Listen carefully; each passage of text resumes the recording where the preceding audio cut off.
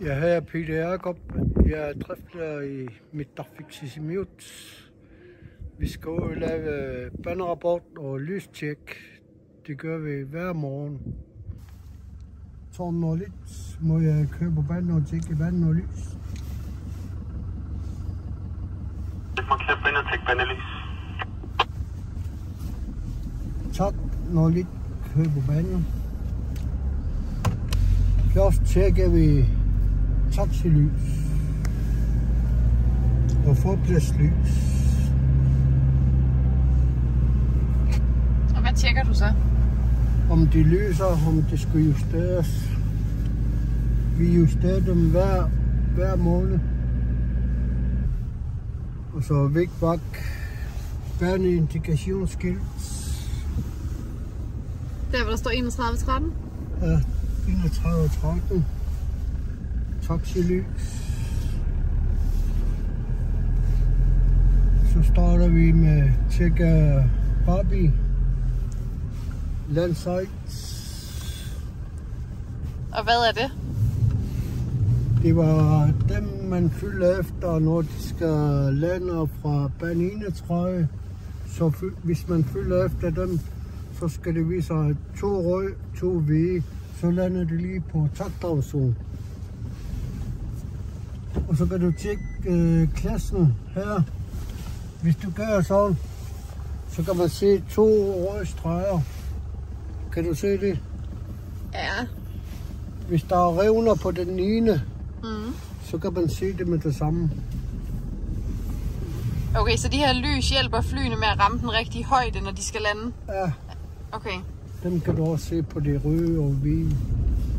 Dem skal du tjekke hver gang. Så det vil sige, at farven ændrer sig, om jeg ser lysene nedefra, eller om jeg ser dem oppefra? Ja.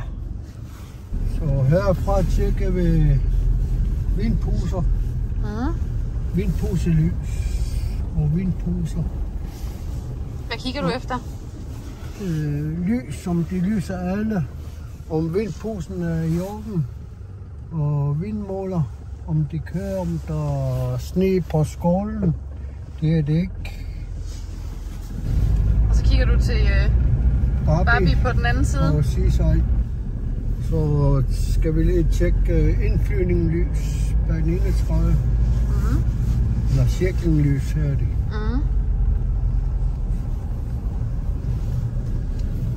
Samtidig så har vi så bare lysregulering på banen. Når lidt skal vi tage lysreguleringen bane 31. Vi bare starter deroppe. 3%, 10%, 30%, 100%. Yes. Lidt svært at se. 31, 1%, 3%, 10%, 30%, 100%. Dem kan du se. Og så banegangslys. Banegangslys, 1%. Vi tager det fra midten. 10%, 30%, 100%. Det lys er ens, som du kan se. Det skal være sådan. Den her side, det er grøn på baneenderne, og den anden side er rød. Indflyvningsvinkel er der kun lys, og så fra en af, så er det rød. Det røde skal vi lige tjekke herfra. Der kan du se, om der er revner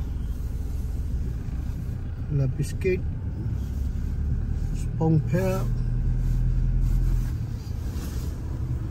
Sådan. De så fine ud? Ja, så kører vi ned til bane 13. Og så laver du samme tjek? Ja.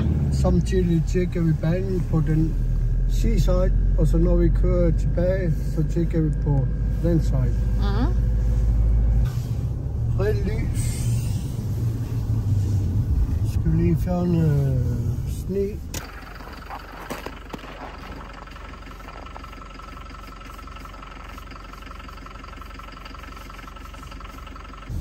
Så de grønne, dem tjekker vi bare også herfra.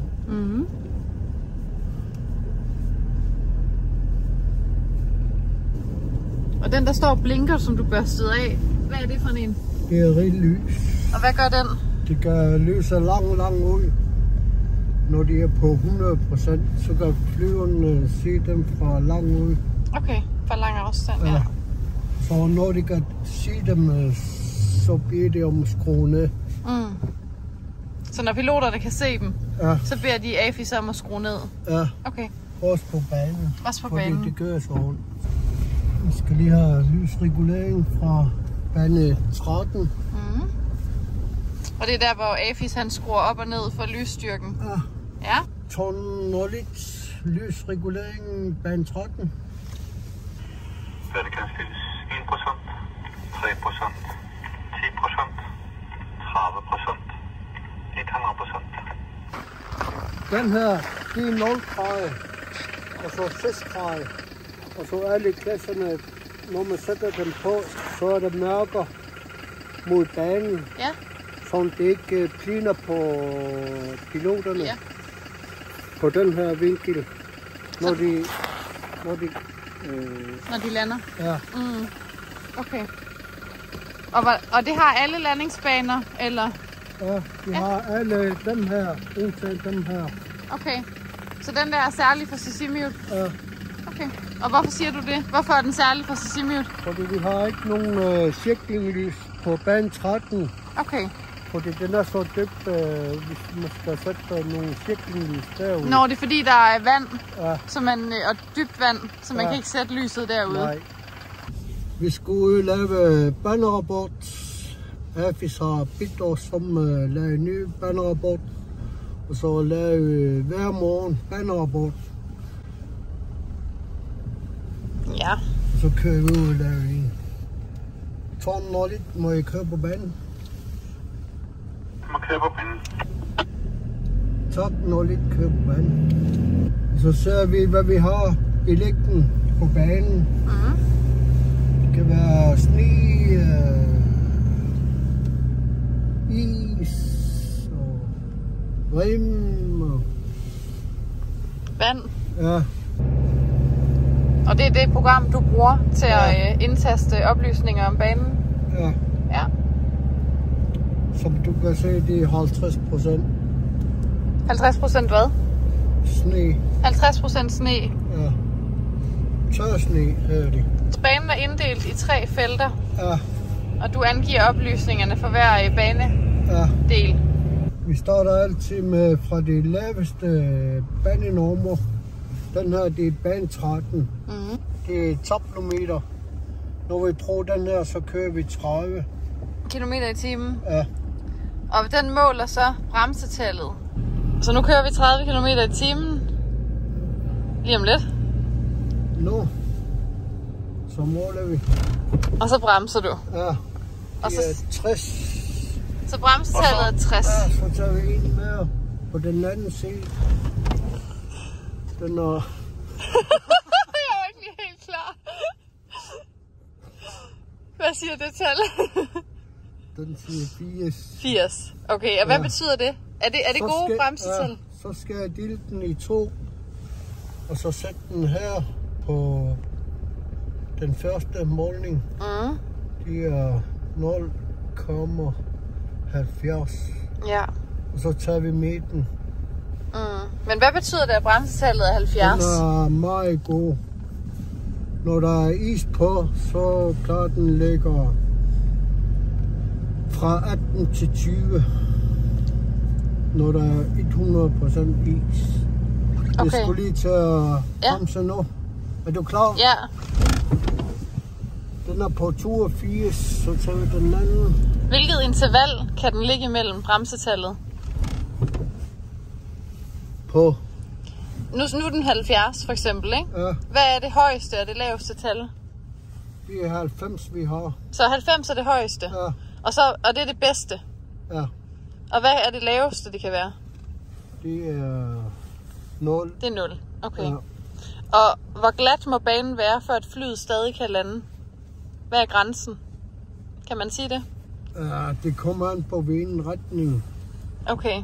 Hvornår begynder det at blive usikkert?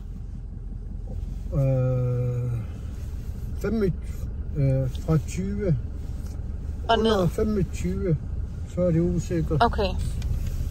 Motoren når lidt fri af banen. Og det kontaktkorridor temperatur minus 16 grader. Minus 16 grøn. Vi skal lige sætte bremsetal på taxi, hvor jeg får plads. Jeg har dem her, som man kan se. Hvis der er 70, så er det 6-tal. Så tryk 6. Og okay, så den omregner simpelthen, hvad det så er for et tal, du skal bruge i systemet her, ikke? Ja, i koder. Ja, i koder, ja. Og så tager vi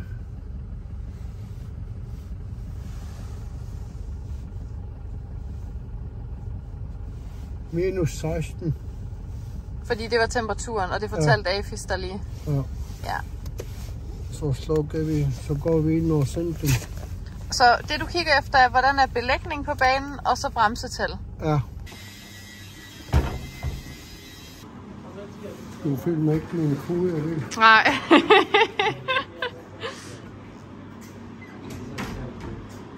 Så er den klar. Piloterne læser den her, den vi har lavet. Alle kurerne, det gør piloterne selv forstå. Ja. Og så har vi også manuelt bremsetal 70, 70, 80. Og så der er sweep på banen. Så nu er den her sendt ud, og piloterne har adgang til den, og AFIS har adgang til den. Ja. Så når piloterne spørger inden landing, hvad er bremsetallene, så kan de sige det her videre. Ja, det gør det. Og hvor længe var sådan en her? Du siger, I laver det hver morgen? Ja, den gør, hvis vejr ikke ændrer sig, så kan den holde i 8 timer. Men når vinteren vejr ændrer sig hele tiden, så bliver AFIS om balleropbør. Okay. Så er den klar til næste gang. Så er den klar til næste gang. Ja. Perfekt. Tak for det. Ja. Næste gang, så er det dig.